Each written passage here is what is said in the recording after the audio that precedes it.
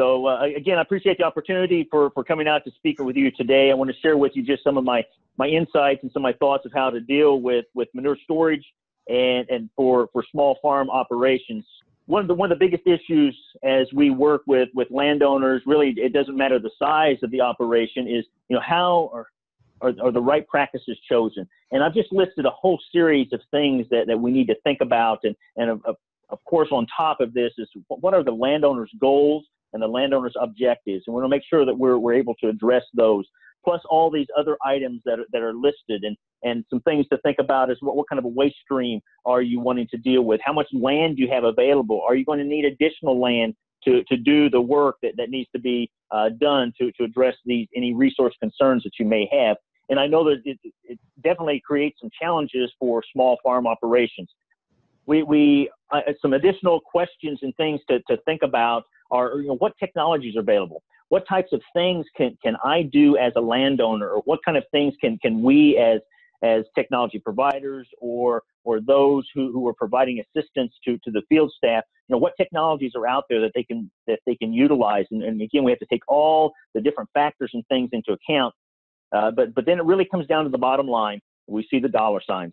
What are these practices going to cost, and what kind of an impact will they have on the overall operation? So we have to consider those types of things.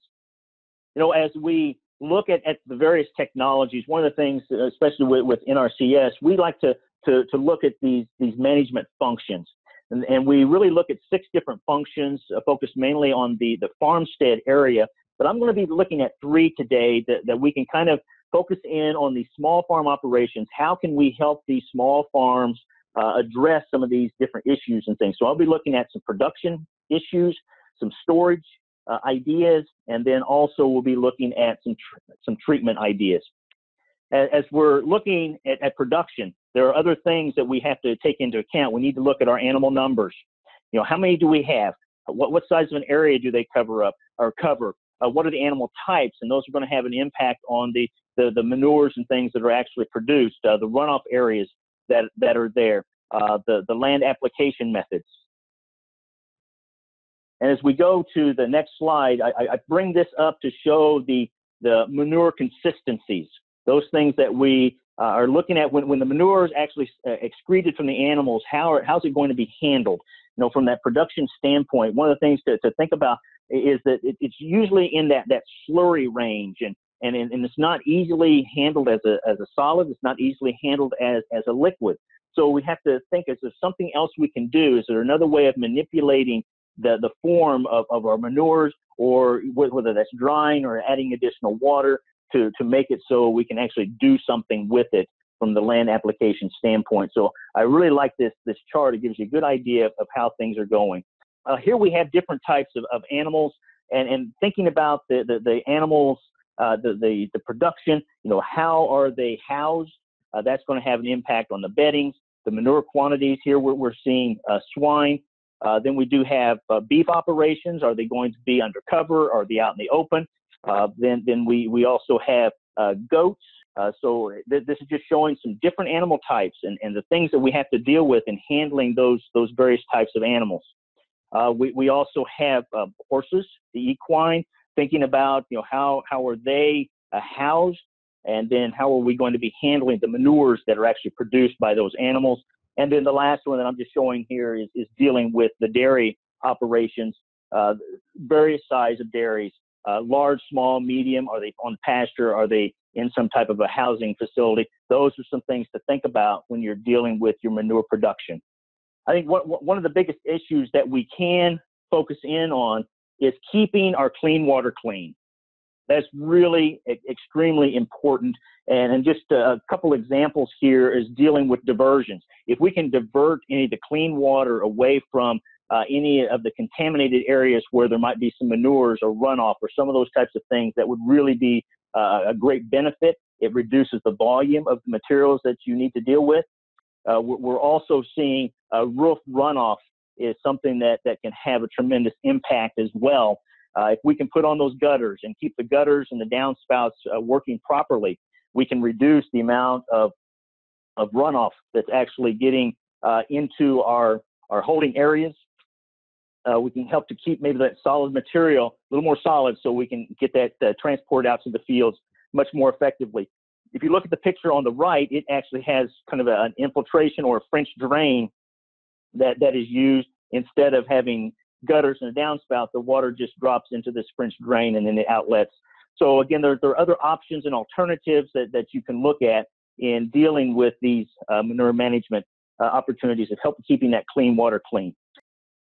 As we look at some of these possible storage areas, I just kind of show two that are similar, but yet they do have their significant differences.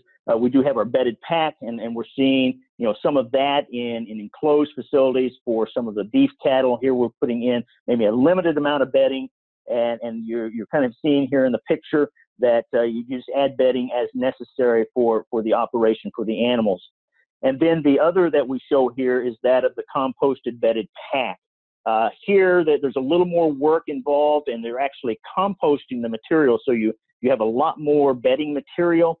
And when the animals are away from the area, they usually come in and till the area up a little bit to aerate it so that you can continue to get that composting action taking place.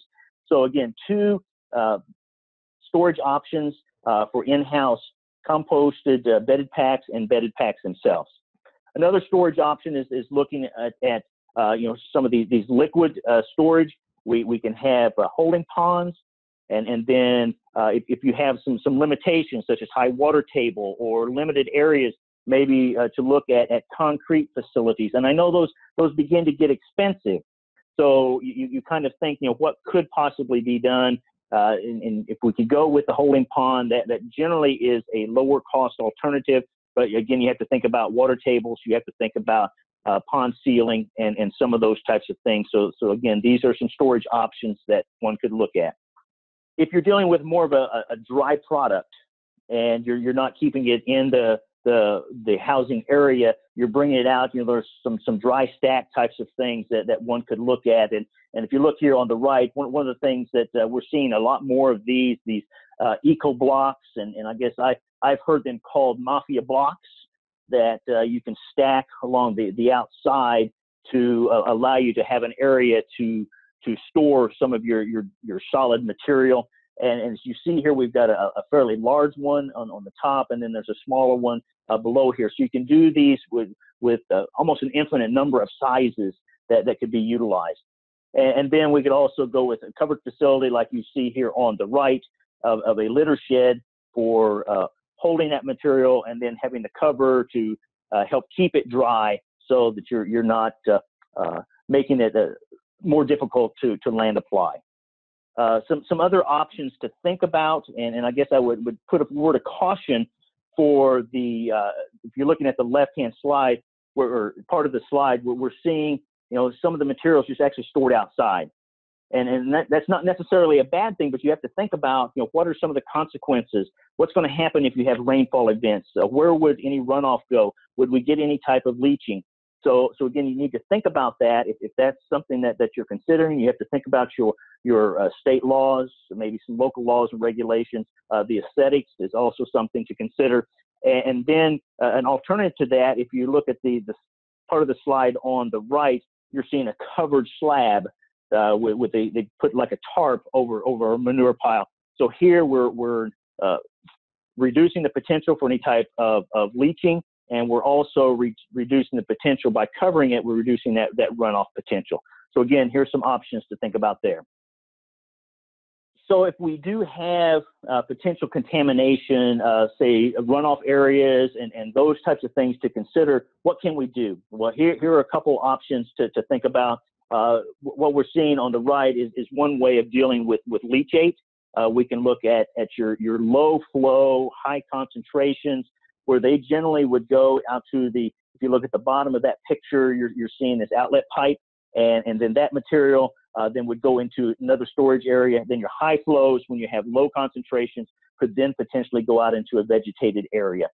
If you look in the middle of the slide, you're seeing kind of a catch basin, and then the solids would settle and liquids then flow out.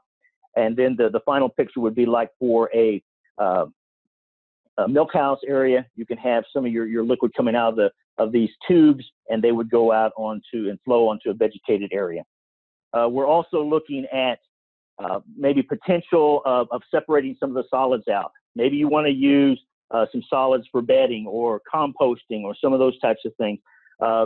Fairly inexpensive applications with some different types of screw presses. And then you could even go down to non-mechanical of looking at just this settling basin where the manure would fall in this area.